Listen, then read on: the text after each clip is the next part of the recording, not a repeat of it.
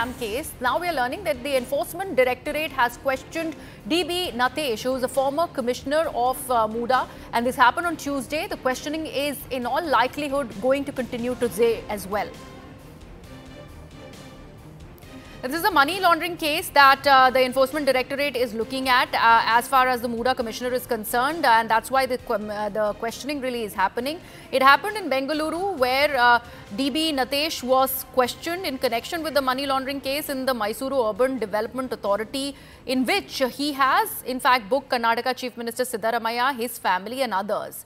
Now that questioning is supposed to be continuing today as well. The federal agency has said that the premises of Natesh and other former MUDA Commissioner T Dinesh Kumar on Monday, as it covered 7 to 8 premises in Bengaluru and Mysuru, were also searched. These are fresh searches that are being conducted. My colleague Arunima has more details. Arunima, the fact that questioning is going to continue today as well, what was the line that you're learning of questioning that happened tomorrow, and which way will it be headed today? There are multiple documents that the Enforcement Directorate is confronting these MUDA officials with. The searches that were carried out on Saturday, if you recall, there were notices that were sent to 6 people associated with MUDA. Subsequently, there were raids that were carried out at the premises of builders who are accused or who are suspects in this entire MUDA scam. And now this questioning that is happening of former commissioner essentially is to put together the entire chain of alleged conspiracy.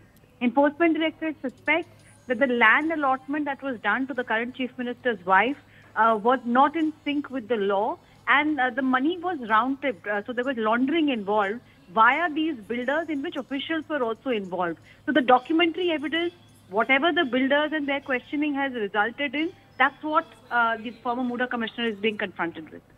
Right. Also, the fact that there will be searches that will be conducted at various premises, any word on that? Also, Arunima, what are you learning about that? See, any investigating agency would not want to warn the suspect by disclosing in advance where they are going to carry out the searches. So the ED is tight-lipped, but they have been carrying out searches continuously, and it's a process of continuous investigation. They're picking up evidence after their rounds of questioning, and then going ahead, depending on the thread that they're getting, they're going ahead and raiding the other locations.